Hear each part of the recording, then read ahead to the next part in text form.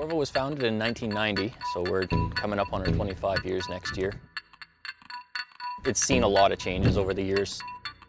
Huge changes to the track to where we are today, and we've actually expanded. We've got 4 tracks on the facility now. We're up here, we're just a complete volunteer non-profit outfit, and we just love to ride.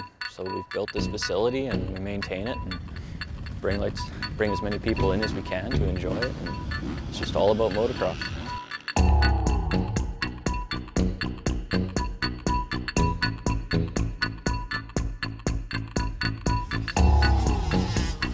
August 2nd, 3rd, and 4th, we have our rounds 7 and 8 of the AMSA Motocross Championship Series. It's a 3-day event, including the practice day, and we've got riders coming in from all over Alberta, some coming in from BC as well.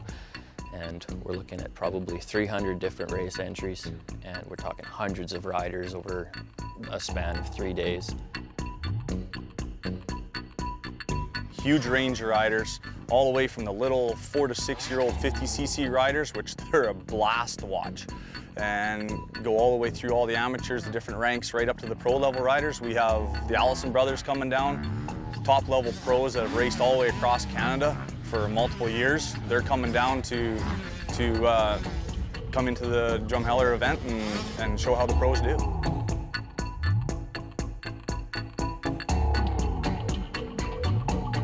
We've got a group of roughly 50 volunteers that work over the weeks and months leading up to the event.